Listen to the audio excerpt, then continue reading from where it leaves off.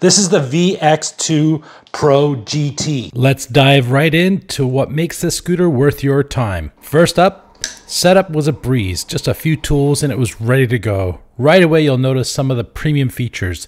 It has a really nice thumb throttle, integrated bell, and the best grips I've ever felt on a scooter. It's all Swiss design, precise, smooth, and ready for the road. This scooter packs a 500 watt motor, peaking at 1300 watts.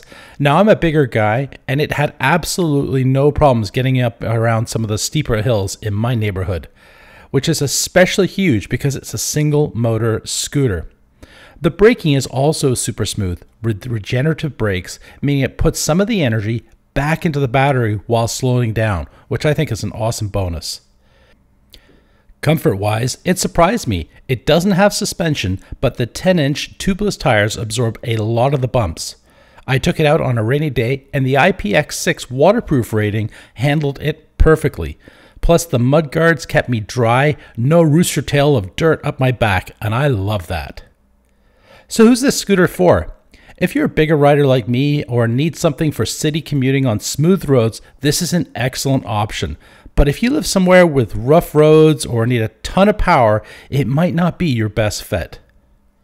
All in all, the Vmax VX2 Pro GT delivers a great power, comfort, and safety features. Plus, it's got cruise control for those longer rides. Definitely a big guy approved electric scooter.